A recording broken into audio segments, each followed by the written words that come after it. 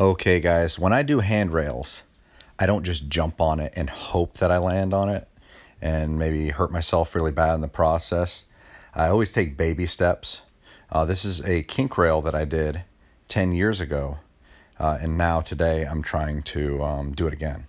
So you've seen I stepped up, I slid down the final part.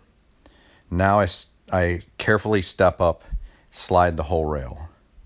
Next, you're going to see me roll up and just step on it and grind the whole thing. It's not as low as it looks. I can just lift my leg really high. Now I'm attempting to hand up.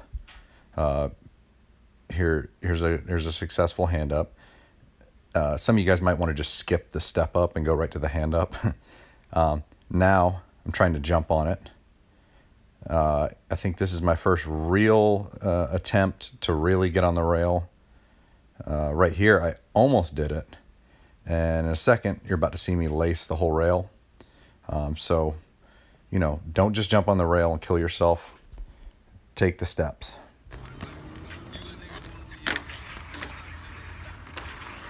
Oh!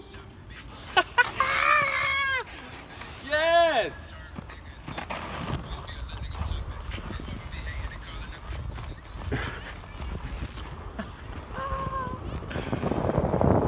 There you go! I did that 10 years ago on a pair of Volos with 4x90 power blading frames, and I've wanted to capture it on video and never really been back here. And it's over 10 years later, and I laced it on camera, so I got one for the record books. Laced it, bro. For the highlight reel, dude. Yes.